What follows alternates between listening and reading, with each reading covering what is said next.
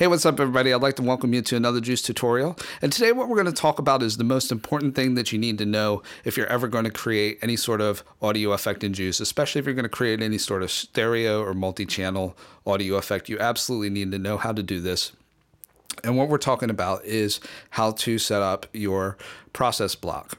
So right now I'm in the process block in my plugin processor. And so what we're talking about is creating lower level kind of DSP algorithms where we're starting to get into some of the mathematics and some of our own DSP processes. Okay, so I'm going to explain this to you as quickly as possible, and then I'm going to show you two ways that you can handle this process block. So before I start, I wanted to say that this tutorial has been created with the help of one of my colleagues in the Netherlands, Casper Ravenhorst. So big up to Casper for showing me this, and he's been a big help in helping me put this together. So what we have is we have some data coming in through our read pointer. So we're taking audio in, we're going to do some processing to it, and then we're going to put it out through our write pointer through our output data. Okay, so that's pretty simple, and we're going to use a DSP process, which is just a simple mathematical algorithm that I have separated in a class. It's not really relevant as far as what we're doing, what the algorithm actually is. It's just a simple high pass filter. But the important thing is what we need to do in order to get it working. So this is a perfectly understandable situation that a lot of developers run into when we're first starting. Is something that I've run into and that I wasn't quite sure how to handle it. And the situation goes like this. Basically, you're reading some sort of DSP book, and let's say you have some sort of delay or some sort of filter algorithm that you wish to implement into your project. Well, it's perfectly understandable that what you do is you take the algorithm, you plug it into your process block, you go through, you do your equations, put it out through the write pointer, compile it, everything compiles fine, and then when you actually run your plugin, what you find is that you get some sort of messed up audio. It could be distortion, or it could be discontinuities in your audio. Something's happening where it just doesn't sound right. It's just not working right. What's happening? Okay, so this is a very common problem, apparently. It's something that's come up recently on the forum as one of the most discussed things that comes up as a problem again and again. And I'm going to show you two ways of how to correct this issue. So at the moment, what we have, if you can see, I'm going through a nested for loop, just nothing out of the ordinary here. And then I have my input data. Basically what I'm doing is I'm doing some processing, and then I'm putting it to the output data. If you look at total number of output channels, basically we're running in a stereo situation. So we have two outputs, okay? But what the problem is that basically when you get down, so you're at channel 0, and then you create these variables, and then you go into your inner loop here. Then you go and you start filling your number of samples. Now the problem that we run into is that a lot of these algorithms, they run off of a concept where what you have to do is you have to take a previous sample, and then you have to feed it back into your algorithm somehow. So you have to take a sample, and you have to hold it back, and then you have to feed it back in. Okay, and so this is something that's a very common process that you have to do. Okay, now the problem is that once you come to the end of this sample block, okay, so your buffer fills up, you get to your last value where you have like your last previous sample in this buffer from channel 0. And then what happens is that you come to the outer loop, the channel goes to channel 1, so now you're in your right speaker, your other speaker. But then when you come into the inner block, the delayed sample is still the last sample from channel 0. Okay, and that could produce some sort of discontinuity, or some sort of distortion, or something that's not right in your audio. So what we have to do is we have to think about doing the DSP processing on the left-hand side and then on the right-hand side, and we need to do those separately. Now, how can we do that? Well, there are a couple different ways. The kind of naive way, the way that I thought of it at first was, well, we could just create all kinds of different variables. We could create an input data for the left channel, output data for left and right channel, just basically create left and right versions of everything and then run your algorithm like that. But it's kind of a naive way to do it. So I'm going to show you an easier way. And I'm going to show you two ways. Like I said, this is with the help of my man Casper Ravenhorst, so big up to him. So it goes like this. So first thing that we're going to do is we need to find a way to process the left channel and then process the right-hand channel, okay? Or at least to separate the processing that's happening on those two channels, okay? So the first thing that I'm going to do is I'm going to create a static const int k channels. I'm going to create two channels. So this is just so I can tell this array I'm about to create that I've got two channels, okay? Now, what I'm going to do is I'm going to create, I need to get my T here. And then, now what I'm going to do is I'm going to make this into an array, okay? And a two position array, okay? So what this is going to do is this is going to hold the delayed sample in the place of the left-hand channel and then the right-hand channel. It might not be clear to you quite how that's happening, but it'll hopefully become apparent to you here shortly. Okay, so now we're going to go to our plugin processor. And then what I'm going to do is so here's our delayed samples, the sample that we're delaying. Okay, and what I'm going to do is I'm just going to put channel here. Okay, now before we start, what I need to do is I need to initialize the delayed sample to 0, because if we stop the audio and then start the audio again, we would like the last delayed sample to be 0. So we don't want any values left over from the last time that we were playing audio. Okay, so to do that, I just need to use a nested for. I just need to use a for loop to initialize this delayed sample, because this is an array now.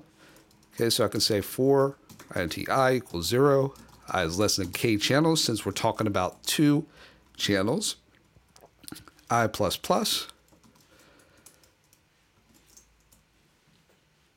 and then I've got this, and so I can say delayed sample at I equals 0. So we just have two indexes in this delayed sample array. Okay, so that's just for channel 0 and channel 1. Okay, so now we have this. So now we have this process where what I've done is I've separated the delayed sample out to the channel. So if we just go through the process of how this happens, so when the channel is 0, we're going in, we're doing our processing, everything is fine, and then what we have is we have delayed sample, and then what it's doing is it's constantly changing the value of whatever is sitting at index 0. Okay, so since we have two values here that we can modify, index 0 and index 1, at this point, since we're in channel 0, it's just continually changing whatever is sitting at index 0. And then once that finishes, this channel will then turn to 1. Okay, and then it's modifying that value. So that's how that's working. That's how we're doing that's how we're separating these samples. Okay, that's how we're keeping those two channels separated, so that we don't have the delayed sample, the sample that we're holding back, going from channel 0 into channel 1 or channel 1 back into channel 0. We're keeping those two channels separate like that. Okay, so we're going to go ahead and build, see if it compiles all right. Okay, and what I've just created, like I said, it's not really kind of relevant. It kind of gets away from what the tutorial is actually about, but it's just like a very simple high pass filter. Okay, I don't even know if I really want to show it to you, because it kind of gets away from what what I'm trying to emphasize the tutorials about. So I'm just going to go ahead and test this out. So I'm just loading my sample player here. If I can. Okay, I'm going to load this. It's going to take a second to load. Then in the meantime, I'm just going to pull up an audio file that I can plug in. So here we go. So I'm just going to plug this up and plug it in. And then load the audio file. Okay, here's the audio file. I can play this. So this should be a high-pass filter. Yeah, so you see it's a really simple high-pass filter. So we can hear that works fine. And like I said, so the whole idea of it is that we're handling the processing from channel 0, so the sample that we're holding back when we're on channel 0 is always going to be relevant to channel 0 and also for channel 1. Okay, so I showed you this way, which is cool. I'm going to show you another way now, which is going to be to actually take the actual DSP process, and what we're going to do is we're going to separate that into left channel and right channel. Okay, so what I'm going to do is I'm just going to delete this. Okay, so we have 2 arguments for our DSP process, and then I'm just going to correct that over here. Okay, and then here in my header file.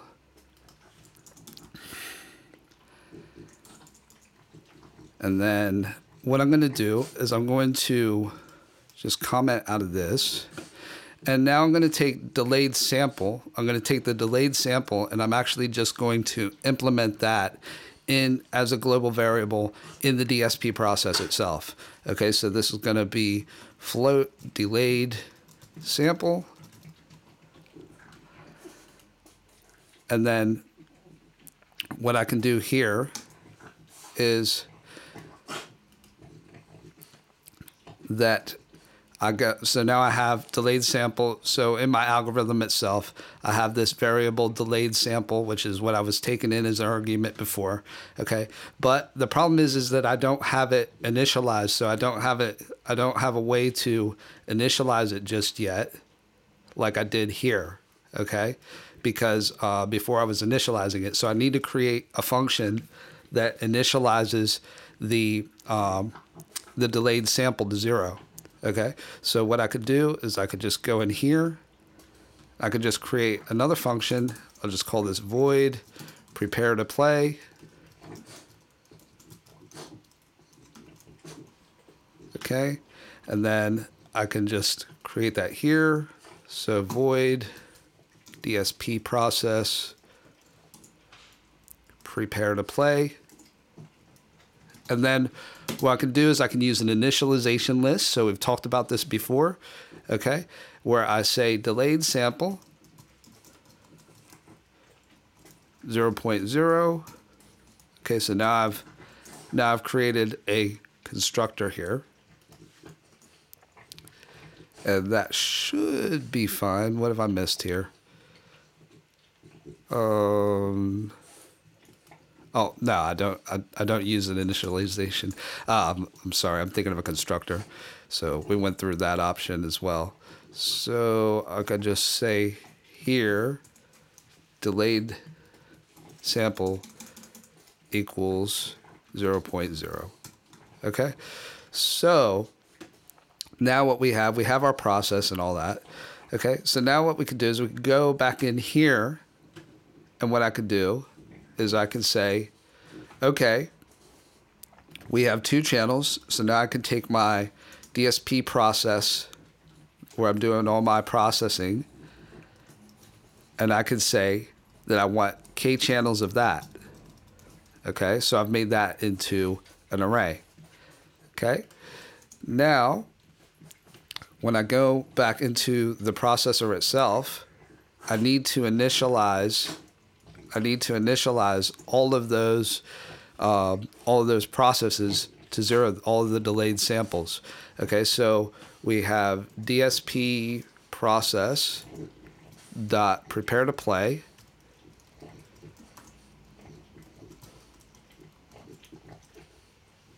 And I think that's, what have I done? I've got prepare to play.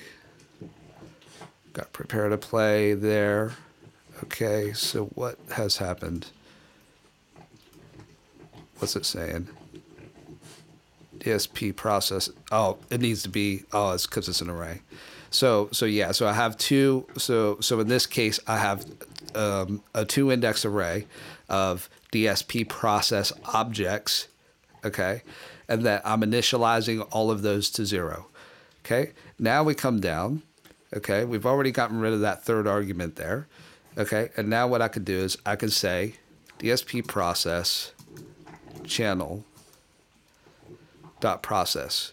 Okay, so what it's doing once again is that when it's channel 0, it's doing the processing, it's doing its thing, and then when it's channel 1, then it's going to a whole separate DSP process dot process, and it's doing that separately for channel 1. So let's just build that, make sure that it works properly. So here we go. I can pull up my audio player that takes me forever to get to here. In the meantime, so get Juce, build, debug. Okay, has it done it? Okay, there's our thing. And then I can pull in my audio file. And then I can go to the music, grab a tune while this thing is loading. Where's my music? So here we go. Audio file player, just loading a file here.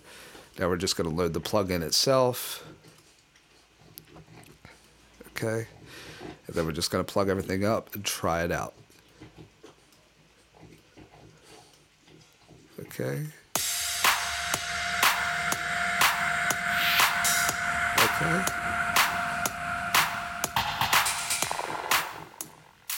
Okay, it is working properly.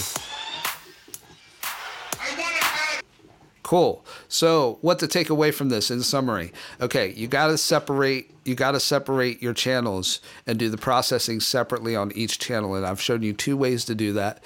If you have any questions or any comments or any feedback, just drop me a line in the comments below, or just come over to the Discord group and talk with us if you're having any sort of trouble setting this up.